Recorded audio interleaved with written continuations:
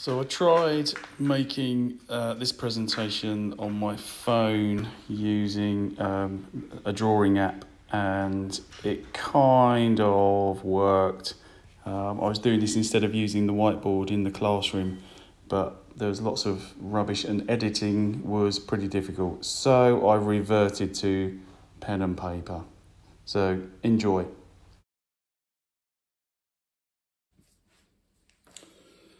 Okay, so the question has two resistances in series. So there's one resistor and there's another resistor. Let's connect those up in a circuit. So we have a voltage supply coming from a battery, and they're connected sort of like that. It tells us, it gives us the values of the resistances. Now I'm going to change the values. I'm going to say that this one is a 6 ohm and this one is a 4 ohm resistor, and I'm going to have an 8 volt cell. Okay, and the question asks, what would the volt drop be across this resistance? Okay, so if we were to connect a voltmeter in parallel to this resistor, what would it show on that voltmeter?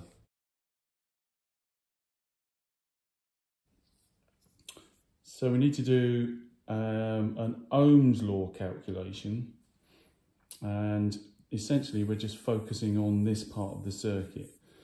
So we need to put into our triangle whatever information we've got here. So let's draw the triangle for a start. Okay, so there's my triangle.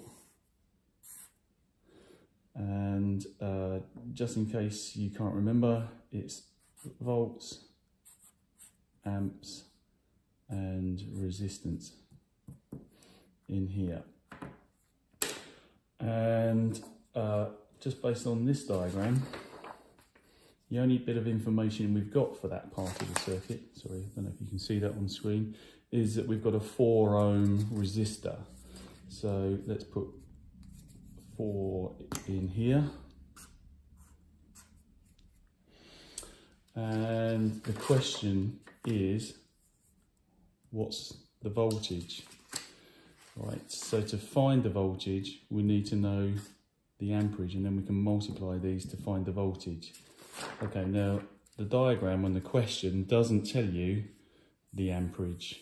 All right, now amperage is a measure of current, and the current, whatever's flowing here, will also be flowing here. So the current, the flow, at any point around this circuit, because it's a series circuit, will always be the same. Okay, so the current flowing through this part of the circuit, which is what we're trying to find out, will be the same as the current flowing anywhere else in the circuit. Okay, so we need to do another calculation to find out what the current is. Okay, so let's just move a bit more paper out of the way. So I had to go and get some more paper there. Right, okay, so for the whole circuit, we know that we've got an 8 volt supply, and we know that we've got 2 resistors in series, so the total resistance will be 6 plus 4. 6 plus 4 is 10. So the information is that we know we've got an 8 volt supply and a 10 ohm total resistance. So let's put that into another triangle. Draw the triangle again. Okay, now just again as a reminder, volts goes at the top, amps goes down here, and resistance is here. So let's just remind you again, the total resistance is 6 plus 4, so that's 10. So total resistance is 10. And the voltage is 8 for the whole circuit. All right, so we can do 8 up there. Okay, so now we've got to do a calculation, 8 divided by 10. So I'll show you that on my calculator. So I punch in 8 divided by 10 equals 0.8. Okay, so we can write 0.8 in this box on the triangle now, 0.8. So we now know there's 0.8 amps flowing through the complete circuit. All right, so in this part of the circuit, or in fact in the whole circuit I should say, the current flowing in the complete circuit is 0.8 amps. So that means that the current flowing in this part of the circuit is also 0.8 amps.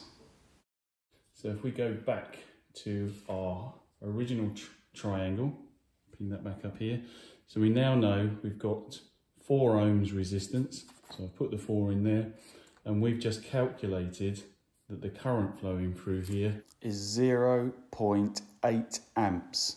So I'm just going to write in 0.8 amps. So now we need to do another calculation, and when the numbers are next to each other, we multiply them. So it's 0.8 times 4. I'll show you that on my calculator. So I'll punch in 0.8 multiplied by 4 equals 3.2. Okay, what I'm going to do now is, we know the volt drop across this one is 3.2 volts.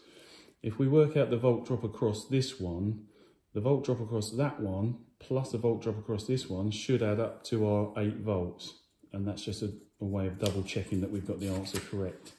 Okay, so in the volt drop across this one will be, sorry,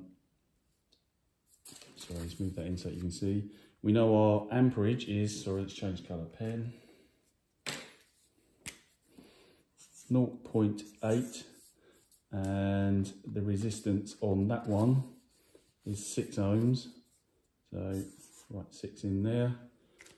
0.8 times 6. We'll do that on the calculator. So I'll punch in 0.8 multiplied by 6 equals 4.8.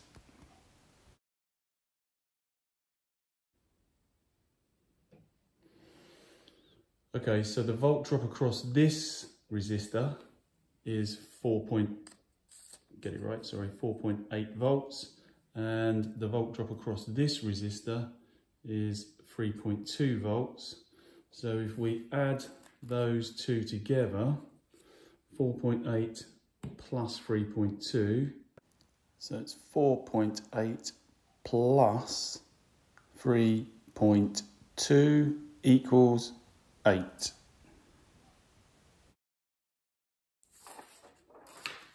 It adds up to our supply voltage. Okay, so we know the answers are correct.